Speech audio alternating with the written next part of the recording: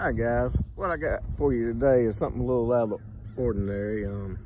It's our 73rd video special, and what we got today is I'm gonna give you a little. We got this giant satellite dish combination that's in a place called the Cove, Georgia.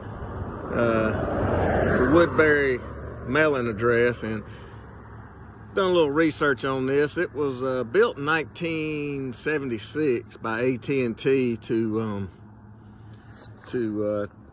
facilitate long distance calls. And the significance of the Cove was it's close enough to Atlanta for a major population, but it's far enough away so that these signals don't get interfered with by all the activity around the Atlanta area. So,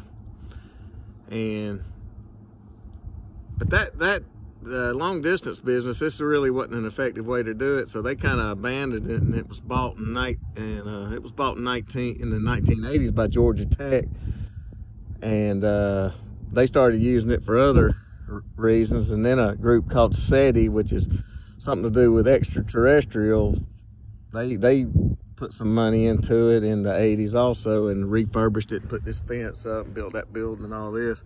So it's been a lot of activities, and I don't know if it's still active now, but it was built at a cost of I think $9 million in the 70s, and that'd be about 45 million in today's dollars. So the significance of the Cove, though, was that it's supposedly a location in Meriwether County that was hit by a meteor in the meteorite in the asteroid, something like that, in the prehistoric times, and it dipped it down and made it a perfect location that is in a low area that was actually part of Pine Mountain, but now it's just a low area. It's in a river bottom near the Flint River.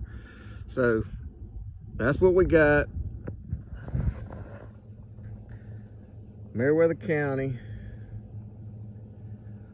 giant satellites. And I'm posting a description of this, an article that'll tell you more information on this. If you're interested in the description, you can click on it. But we're going to bridge training this afternoon, and I know what you're thinking. Road Builder 99, you're teaching bridge training? No, I'm just a student in it.